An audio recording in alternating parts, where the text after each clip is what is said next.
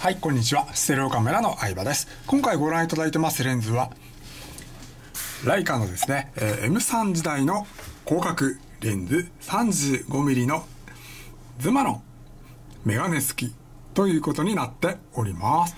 はい、ご覧の通りですね、はい、ズマロン 35mmF2.8 のメガネ付きとなっておりますね。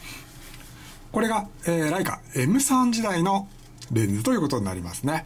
ライカ M3 にはですね、35mm の視野枠、ブライトフレームが搭載されていなかったので、こういうメガネをですね、ファインダーの前にこう持ってくることによって、50mm のブライトフレームを 35mm に拡大してですね、35mm の視野枠として使ったということになっているんですね。はい。ということで、はい、M3 時代の、はい、レンズになっております。ズマロン 35mm ですね。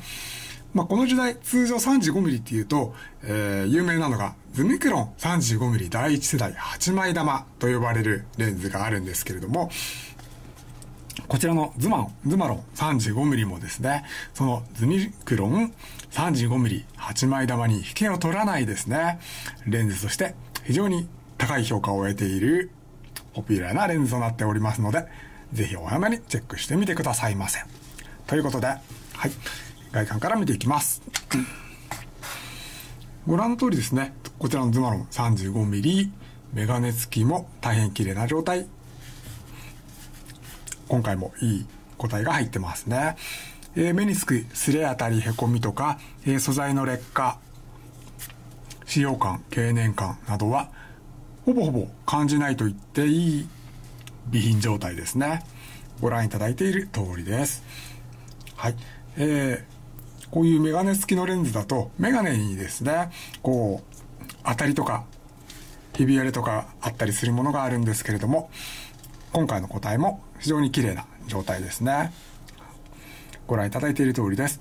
バルサム切れとか、曇り、カビ、当たりなどは見られない状態です。レンズの本体も綺麗ですね。こういう指掛け部分の当たりへこみとか傷もありませんし、フロントに落下したり、ぶつけたりこすったりした跡もないですね。マウント部分ももちろん綺麗です。レンズももちろん前玉後玉ともに擦れ傷、引っかき傷、コーティングの剥離とか摩耗も見られずに、ご覧の通り綺麗な状態です。中玉にも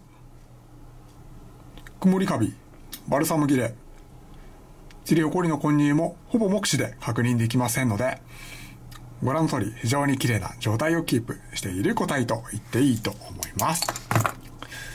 絞りの動きも軽快で滑らかですね。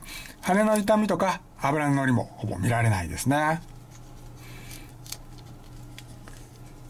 ピンとヘリコイドもいっぱいまで滑らかに一定のトルクで動いております。動きムラとか、グリスギルなどは感じないです。無限ロックもパチッとこうスムーズに効いてますね。はい、ご覧の通りです。付属品がリアキャップと、これが、スカイライトフィルターですね。SL って書いてありますけれども、スカイライトフィルターが、付属しております。通常のレンズ保養フィルターとして使っていただいて全く問題ないですね。はい。それと、フロントキャップが付属しております。はい。こちらのセットでお届けいたします。はい。シリアルが、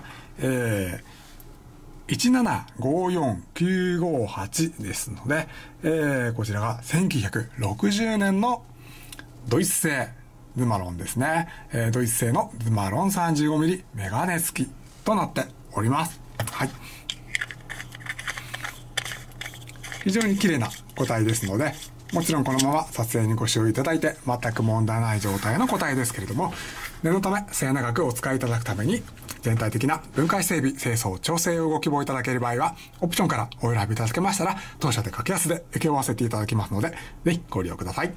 ということで、はい、メガネ付きのライカ M3 時代の広角レンズ、ズマロン 35mm F2.8 メガネ付きとなっております。ぜひお早めにチェックしてみてください。以上です。